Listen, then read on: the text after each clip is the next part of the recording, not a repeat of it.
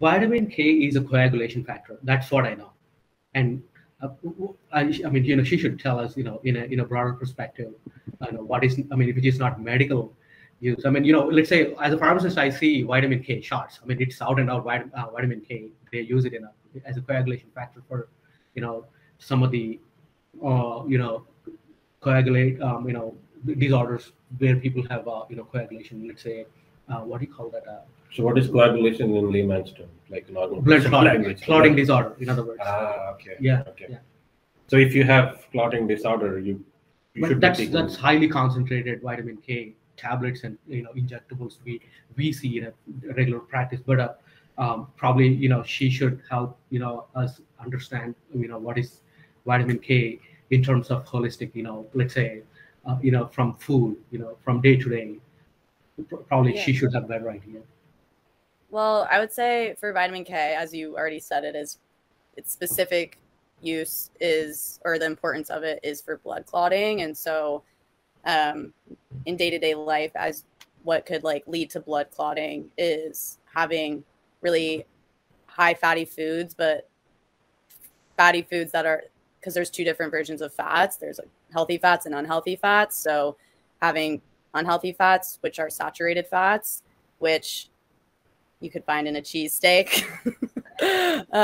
But those, if you eat, it's okay to eat everything. Like that's the importance of a holistic diet in general, is you can have like an unhealthier meal every once in a while, but it's integrating whole foods in a different variety. So if you have some unsaturated, or if you're having saturated fats, you also want to make sure you're having unsaturated fats. So then you're going to get vitamins like vitamin K, which are then going to help neutralize those saturated fats that you're consuming. And so then if you're not, and you continue to eat an unhealthy diet, then that's when you start to see like your arteries start to not function as well. And going a very like extreme, that leads to a heart attack, for example. Oh, okay. Essentially, people who are,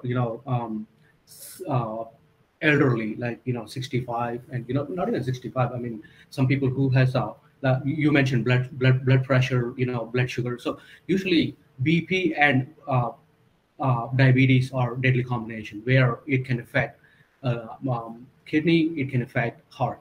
So, at both two organs at stake, and also the circulation.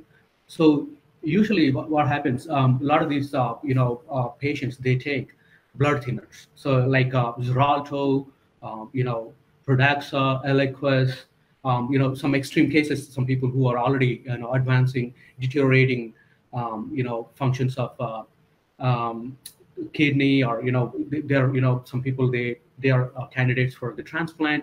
So they're on some kind of injectable, blood thinners. So we always get a question, what to eat with it, what not to eat with it. So now that the point of vitamin K came into picture, and all kale, cabbage, and some types of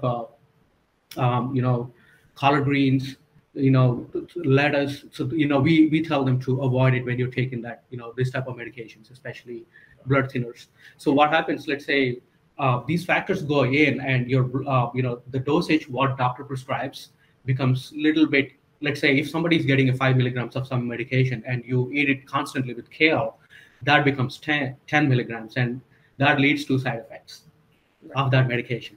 So in other words, let's say if somebody has these drugs are like they make only 5, 10, 15, 20 milligrams. Example, I'm just throwing an example.